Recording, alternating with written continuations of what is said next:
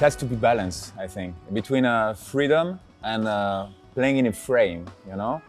And with this trio, so there is no bass, so it's guitar, accordion and drums, but everyone could play the bass, you know, so that's why it's the cards came. And just the three of us, we are really free to do whatever we want. And actually, every night, every concert is really different, even if we play the same set list, same song.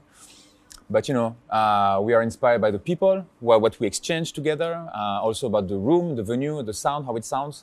And so we found, we try to find our freedom with all these elements, you know.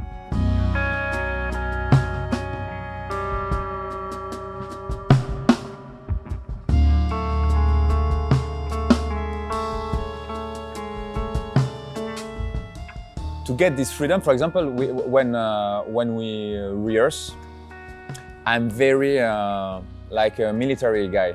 Like, no, we have to play like this, like this, like this, like this, just to understand the story of each tune. And then, when we are agree on with the story, I said, now, the way we're gonna tell the story is between us, you know. But we have some checkpoints, let's say. Yeah.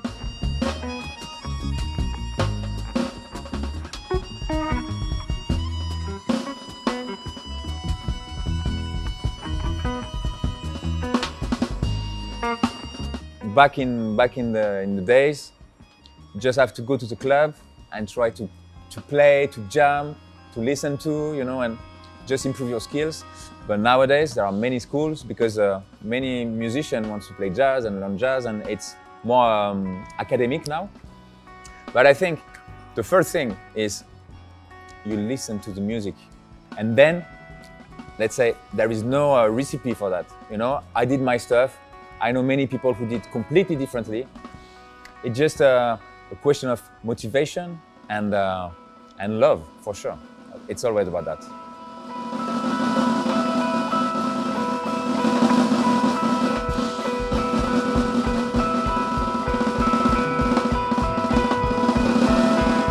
We're gonna play, let's say, a kind of Italian mood song. You know, we are in Milano, so let's try. You know. And yeah, I mean, I'm inspired by the musician I'm playing with, you know, because I know them, I know the sounds. And so when I'm composing, I try to think about them, about what could fit, you know, for them, what couldn't fit with them, and maybe we got there, you know. Because in my idea, I want the people to be comfortable, but not too much, you know. So I'm pushing, and they are pushing me also out of my borders.